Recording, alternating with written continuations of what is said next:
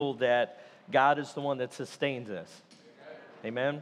And as we look back, 2022, God enabled us to get through that, accompanied us, equipped us, helped us, and it is He that will help us in 2023. Matthew chapter 2, for just a few moments, I want to speak about this thought about making good decisions in 2023. And the decision-making process is not always an easy process. And as you think about moving forward, I think it's important for us just to be reminded of a few simple truths. And I think that we have really a great picture of what it means to make some good decisions, really, as we go back to our continued study where we left off, the life of Jesus, His birth, the nativity. We've been studying the last several weeks about how He came to earth, why He came to earth, all the details involved, all the people that were present. And you'll remember last week, we really focused in on the wise men and why they came to see Jesus. And in chapter 2, we're going to continue reading in just a moment. Today's a time of what people describe as New Year's resolutions. Maybe turning over a new leaf, a fresh start. There are a lot of popular New Year's resolutions. What I thought was interesting, I was reading this week, the number one New Year's resolution most people have is to get more organized. I don't know how many of you would say that is definitely a resolution I need to put on my list. But I have no intention of putting that on my list, right? It's getting more organized, maybe. Obviously, to lose weight, that's on the list for a lot of us. To save more and spend less. Spend more time with family and friends. I mean, those are all good things, and it's good to have goals, and it's good to, set a bar, something that you can strive for. You know, we've said it before, but if you aim at nothing, you're going to hit it every time. So it's important to think about some things. And so I hope that you're doing that, and I hope that that also includes your spiritual life. But let me just remind you today that without God, you and I cannot and will not make good decisions. Your best wisdom, my best understanding, discernment, intelligence, it's just not going to be enough. And if God's not a part in my decision-making process in 2023, I'm going to perhaps stand here next year and look back and say, man, I made a lot of mistakes and really some foolish decisions, and I can attribute that to one really overall point and aspect, and that is God wasn't a part of it. And so if we can get out in front of that and we can just decide, look, I want God to be a part of every decision, every choice that I make, then that'll be a good thing. You understand it, I think, as well as I, that you and I are where we are today, and we are who we are today as a result of the choices we've made in the past. I can't go back and change some things that I did in 2022, but I am where I am and in the situation that I'm in to some extent, and the way I responded or didn't respond and reacted and didn't react, and steps I didn't take or could have taken or should have taken or did take and I shouldn't have, whatever the case may be, because of choices that we've made. And not everyone is going to be pleased with the choices that you make this year. And you have to determine in your heart, who are you seeking to please? Some of us know the game of trying to please everybody, and all that you end up doing is most of the time dishonoring God somewhere. If you try to please everyone, you please no one. Your decisions and my decisions, we must also remember, always affect other people. No man is an island unto himself, John Donne wrote. Paradise Lost. None of us are able to just exempt everybody else. The decisions that you and I make, they're going to affect your wife, your husband, your kids, your coworkers, your neighbors, your extended family, whether you want it to or not. And then we're reminded that without God, we cannot make good choices. You need God. I need God. So let's start the year off right and say, God, here am I. God, take control of my life. Matthew chapter 2, you see decisions had to be made. Wise men came, they worshiped Jesus. In verse 12, being warned of God in a dream that they should not return to Herod, they departed in their own country another way. By the way, They didn't know all that Herod was going to do and all that Herod was scheming and plotting and all the emotions he was feeling, but God did. You don't know how people are going to respond. You don't know what's going to happen at work this week. You're not sure what your health's going to be like, 6 months from now, but God knows those things. That's why it's important to be sensitive to the leading of God in your life. So you remember, God tells these wise men, do not go back to Herod. Go home another way, and they do. Verse 13, so when they were departed, the angel of the Lord appeared to Joseph in a dream. Now remember, this had happened before. Do you remember that in Matthew chapter 1? When Joseph hears that his espoused wife, Mary, is pregnant, and he knows the baby is not his, and he's vexed and he's concerned, and he's a good man, but how's this going to play out? And I don't know if this is good, if this is right, if it's not. I really don't know what to do. And the angel of the Lord appeared to him in a dream. You remember that? And told him, look, it's okay. This is of God. And you got to go with it, and you got to trust me. And in chapter 1, we're told Joseph gets up and he does what the Lord says. So here's the second time. An angel of the Lord comes, and he appears to Joseph in a dream. And he says, here's what I need you to do. Arise, take the young child and his mother, and flee into Egypt. Egypt. You remember when God brought Israel out of Egypt? In the Bible, Egypt always signifies sin, the world. You're telling me to go into Egypt? You need to take Mary and Jesus and go to Egypt, and you stay there until I bring the word. Go until I tell you to do something else. Well, that's good advice. To him that knoweth to do good and doeth it not, to him it is sin. If God tells me, do this, I should just keep doing it until he tells me not to do it. Wouldn't you agree? So Joseph, pack your bags and go and stay there until I give you a word, because Herod will seek the young child to destroy him. Verse 14, so when he arose, he took the young child and his mother by night, and he departed into Egypt. Good for him. He didn't question it. He didn't argue. But man, we got it so nice here. It's nice. We just got settled, and I don't want to go. I don't know anybody. He doesn't argue. He just does it. You ever argued with God? God, I know you're telling me, but come on. Come on, God, this would really be a better way. Can we compromise somewhere? And we waste so much time. I mean, why don't we just trust that God knows what's best, and God is God? So they go by night, verse 15, and they were there until the death of Herod, so that it might be fulfilled, which was spoken of the Lord by the prophet, saying, out of Egypt have I called my son. See, God works on multiple levels. And here's the thing about God. He's always going to keep his word. He never forgets his promises. He's always going to keep his word. And whether I'm thinking about all the things God has promised doesn't really matter. God will always fulfill his word. And he had spoken through the prophet Hosea hundreds of years before that, look, my son will come out of Egypt. So he's making this happen. Verse 16, so then when Herod saw that he was mocked of the wise men, he was exceeding wroth, and he sent forth and he slew all the children that were in Bethlehem, and in all the coasts thereof, from 2 years old and under, according to the time which he had diligently inquired of the wise men. What a brutal act. Killed all the children 2 years of age and under. Let's just be safe about this. If you're living in Bethlehem and you have a child that's under the age of 2, kill him. Had Jesus stayed, had Joseph had debated and argued, had Joseph just decided, well, let me think about this a little bit more, God, Jesus, perhaps, his humanity would have been killed. Verse 17, why did this gruesome act happen? Again, it was part of prophecy. It was fulfilled, which was spoken by Jeremy the prophet, saying in Ramah, there was a voice heard, lamentation, weeping, great mourning. Rachel weeping for her children, and would not be comforted because they are not. All the signs: a virgin shall conceive, she'll bring forth a son. His name will be called Emmanuel. He'll be born in Bethlehem.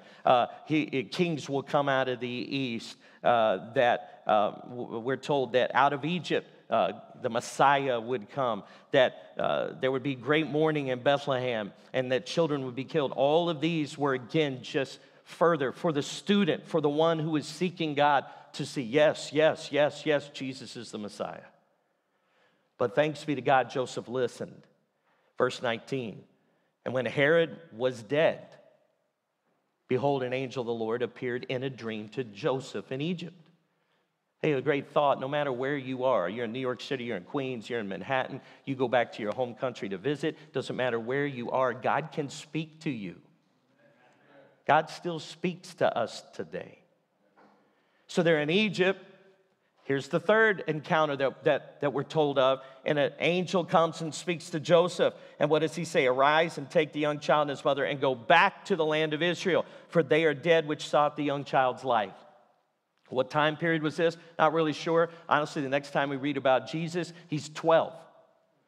So we're not quite sure. There's a lot of speculation how long he was in Egypt, but he was there for a little while. Joseph just waited. He did what God said. He waited on the word of the Lord, and now God says, move, go back. So he arises, he takes the young child and his mother, and he comes into the land of Israel. He goes home. But he hears that Archelaus did reign in Judea in the room of his father Herod, and all of a sudden he was afraid to go. Herod died, but his son is in power, and his son is just as brutal as his dad. Whoa, wait a second, God. Are you misleading me? Is this a time now where I don't trust you? You want me to go back? Well, wait a minute. Fear creeps in. Has fear ever crept in when you came to that point of having to obey the Lord? But notice, he was afraid to go, notwithstanding being warned of God in a dream. There's the fourth time. He turned aside into the parts of Galilee. Don't go back to Bethlehem. I don't want you to go there. You go back to Nazareth, where you're from. So they go back to Nazareth, and by the way, in doing so, it fulfilled additional prophecies which prophets had foretold that the Messiah would be a Nazarene. In the Psalms, in Isaiah. So here is an example of what it means to make good decisions, not only for yourself, but for your family. And what is the common denominator is this one truth: Joseph listened to God. The words of God were those directions that made the difference in his life. It wasn't what he thought. It wasn't the local news. He didn't have insider tip information. He didn't have assets located in Egypt and in Nazareth and Bethlehem. He allowed God's words to be those words that directed him in his life. You and I must let God direct our life. We must allow his word to lead us. As you think about moving into this new year, look, maybe God has been leading your life. Let him continue. And don't get arrogant. Don't think you got it all figured out and you're in a good place, and stop listening to the voice of God. That would be a mistake. For those of us who have some regrets from this past year, look, this is our opportunity to look ahead and say, God, look, I can't trust myself. I'm not going to depend upon myself. I'm not God. I'm going to let your words be a priority in my life. It's important that we follow Joseph's example. 4 times an angel of God is sent, and God speaks to him. God still speaks to you and me today. Anywhere we are, God's word can help us. Whether Joseph was in Bethlehem, Nazareth, Egypt, it didn't matter. Whether you're at work, whether you're at home, whether you're in a volatile relationship situation, whether you are alone and you feel lonely, whether you're in good health or bad, it doesn't matter. The words of God are just the answer that you need in your life. I am 100% convinced that if we just read our Bible like we should, and this was a priority in our life, it would solve 99% of our problems. We waste a lot of time and energy and effort and anxiety and worry because we're trying to figure out things for which God already has an answer. His words need to be our priority. God's word has answers for every aspect of life. His word doesn't just help you in any position in life, but whatever you're facing, it will help you. Whether it's uncertainty. I mean, think about Joseph. Man, I don't know is this for real? I got to marry a woman who's pregnant by God? Is this what's going to happen? I don't know what's going to happen. This is kind of crazy. What are people going to think? God's word was able to help guide and direct Joseph through that ordeal. Well, I need to get up and move. Herod's going to try to kill Jesus. God's word can provide direction and guidance when we need it. Even when he wasn't privy or didn't know that Herod was plotting this, even in his ignorance, God's word was leading and directing him. There's so much you and I are ignorant about. We have no idea what people are feeling, what people are going through. We have no idea what tomorrow holds. And that's why we're just told to trust and to follow the one who does know and who holds tomorrow. Because he knows. The words of God will help us in every emotional state we find ourselves. Anxiety, worry, fear, doubt, uncertainty. The words of God have answers for us. And the word of God will never change. 2 verses, Matthew 24 and verse 35. What does the Bible say? Heaven and earth shall pass away, but my word shall not pass away. Do you understand? You will be dead and gone before God's word ever changes. Your job will be no more. All your relationships will be over. Every dollar that you would have will be spent before God's word will ever change. Kingdoms will have risen and kingdoms will have fallen, and they have no bearing upon the stability of the word of God. God's word is the only thing you and I can hold on to. It never changes because God doesn't change. Psalm 119, verse 89, forever, O Lord, thy word is settled in heaven. You understand God's not constantly revising his word? Well, maybe I should change that for 2023. That I will never leave them nor forsake them. That's getting to really be a lot. There's a lot of people on the planet. I don't know if I can be with all of them, so let me revise it. It's never God's thought. His word has been established in heaven. It will never change. It needs to be a priority in your life and in mine. Will you make the words of God a priority? How do I do that? Let me just give you a couple quick thoughts. One, listen to the words of God. Put yourself in a position where you're hearing what God is trying to say. Are you listening to the words of God? People will often say, I wish God would just show me. I just wish God would just make it clear for me. Are you putting yourself in a position to hear what God is saying? God's primary means of communication is this right here. This. I'm waiting for a dream. You're going to wait a long, long time. And here's what God says. Why would I foolishly entertain you with this kind of stuff when I have given you something that has been settled for all eternity? And you won't even bother to pick it up. It's here. All you got to do is open it and listen to what he's saying. I don't understand what he's saying. That's okay. He knows what he's saying, and he's got the ability to communicate that to you and to me. And my issue is always not that I can't get something out of it. Usually it's wow, I know what God's trying to tell me. It's now, am I going to do it or am I not going to do it? I promise if you read it enough and expose yourself to it enough, something's going to stick to you.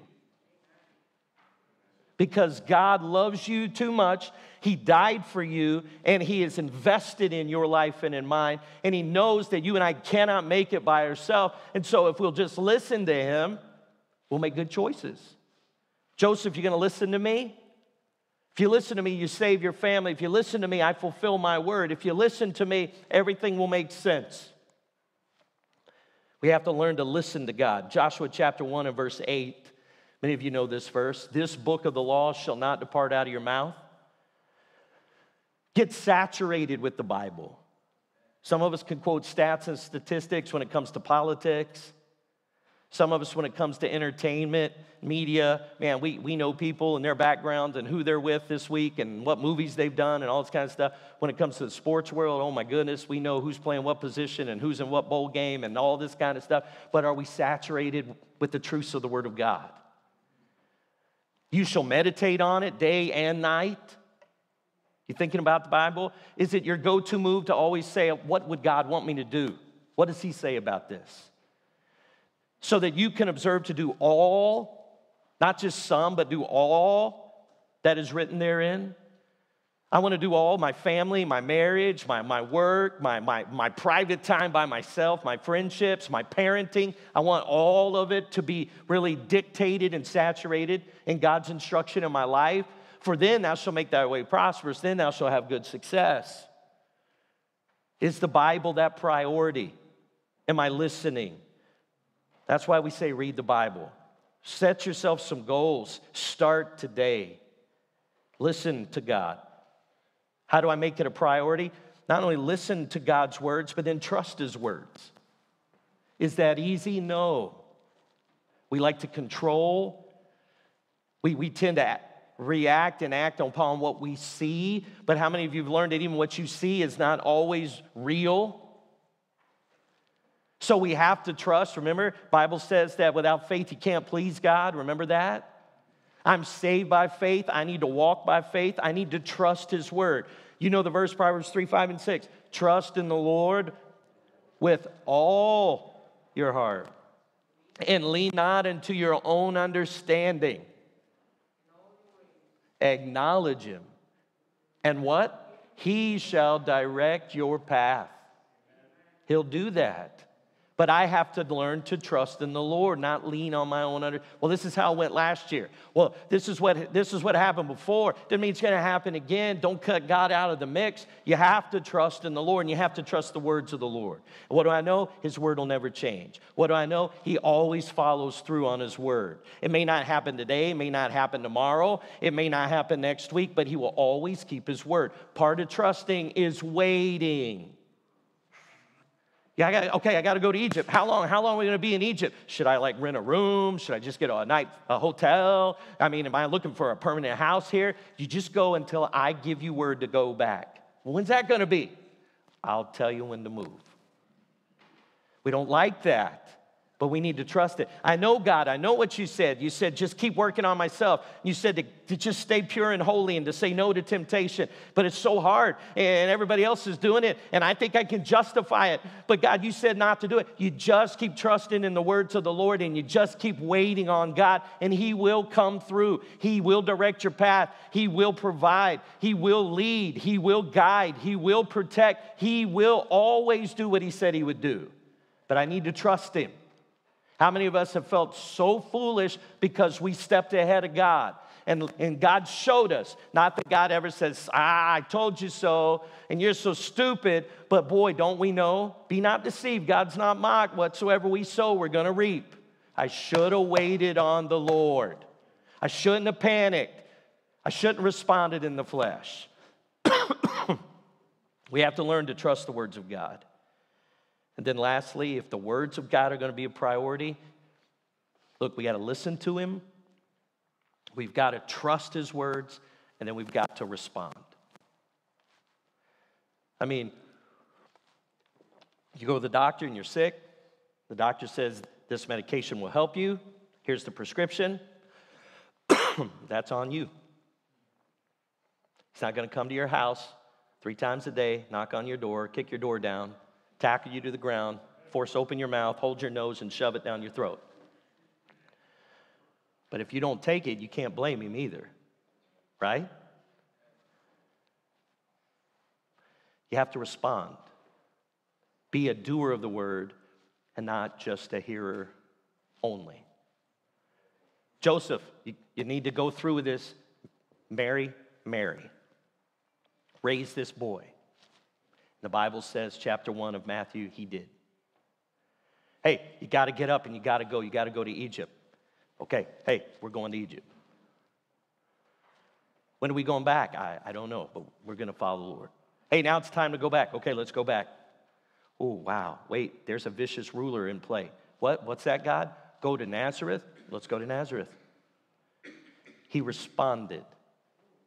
Are you willing to respond? I don't want to be kind, but God said be kind, so I need to be kind. I don't want to be pure. I'd much rather be impure. I'd much rather let dirty thoughts run through my mind. It's a lot more fun. But God said be pure, so I need to be pure. I need to act on that.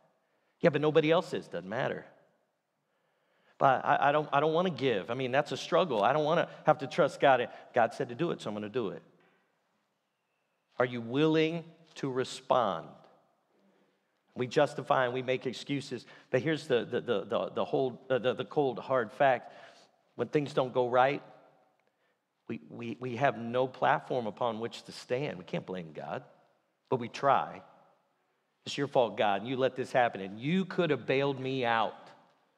Had somebody tell me that this week. I don't understand why God didn't just bail me out. Was he like, bail bondsman? Was he just magic genie? Is God just your good luck charm?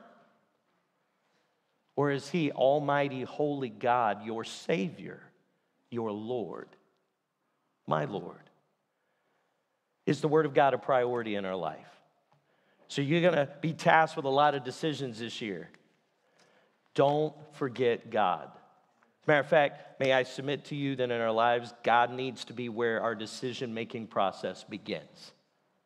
God, what do you say about it? I promise you, whatever you're feeling, whatever circumstance you're in, God has an answer for it. If you'll look, if you'll read, if you'll listen, if you'll be patient, if you'll trust, and then you'll do what you know he's asked you to do. Yeah, but my issue is this, and I don't have an answer yet. Then just continue to do the things that he has told you to do. Don't stop doing what you should do because you don't have an answer yet about something you're not sure about. Continue to respond to the words of God. And as you walk in obedience, God continues to reveal his truth in your life when you need it and when I need it. God has big plans for us. If he didn't, you wouldn't be here. Every day is a good day. Amen? But teach us to number our days, Moses said. So may God help us in this year to let God be at the forefront of our decision-making process. And this is where it starts. May the Word of God be a priority in your life. If you don't have a relationship with God, may I just say this to you? This book tells you who God is. He recorded information about him for you. This tells you who he is. If you want to know who he is, all you got to do is open it and read it. Faith comes by hearing, and hearing by the word of God. If you seek him, you'll find him. And he left heaven and came to earth so that you and I might be reconciled with God. And today, if you don't have that relationship with God, you can have that if you'll just turn and believe, repent. Say, Lord, be my Savior. We'd love to talk with you about that today. And I pray you'll give us that opportunity. And for those of us who know Christ, let's start our year right. Let's let the Word of God be the priority it needs to be. Amen? Let's bow our heads for prayer. In a moment, Ryan's just going to strum a verse of invitation, and we're going to take a moment just to kind of silently reflect and consider, and then we're going to pray and be dismissed and get you on your way. But can I just ask you not to just push this aside, but for a moment, will you just search your heart? It's not about the person next to you. Right now, it's about you. Is God speaking in your life and mine? Perhaps today you know Christ as your Savior. You're a child of God. If you died, you know you would go to heaven. You've trusted Christ by faith. Then can I ask you to ask yourself this honest question? Are the words of God the priority that they need to be in my life? Or do I kind of more live life on my feelings, my circumstances? I really don't know what's going to happen each and every day. I just kind of go with it. Or is it, thus saith the Lord? I don't care if anybody and nobody else has any considerations for the things of God, but for me, I want the words of God to lead and direct my life. If not, today's a new start. It's a new year. You can't go back and change 2022, but you move forward. So, Lord, help me this year to consider, to pray, to ask, to read. Let you be the priority you need to be. Maybe it's, hey, I need to just start reading my Bible every day. Maybe I just need to stop before I make decisions or react. God, are you having a loud voice in my mind, in my heart, in my life? Am I listening to you? Am I trusting your words? Maybe you've kind of lacked in faith. God, I was hanging on, and I just kind of decided to go my own way. Would you trust in the Lord? Would you do what you know He wants you to do? Step out. I hope you have some testimonies in your life about how you just stepped out by faith. You did what God told you to do, and wow, you see what God can do in your life. Maybe you don't have many of those stories. You could if you'll just respond to His words. He will always keep His word. His truth makes you free. I pray that this year will be a year our church continues to value very fiercely and passionately the truth of God's word.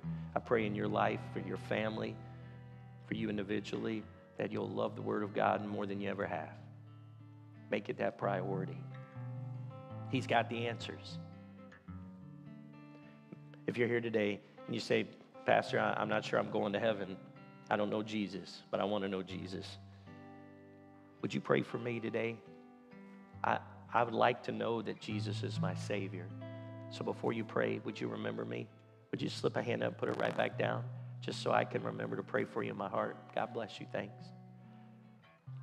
Look, we'd love to talk with you. Love to sit and open a Bible and answer your questions. Show you what God says. In a moment, we're going to stand and I'm going to pray. And if you need to come, you want to talk to someone, I'm here. One of our ladies, if you're a lady, you'll be here and glad to talk with you today. But before you go,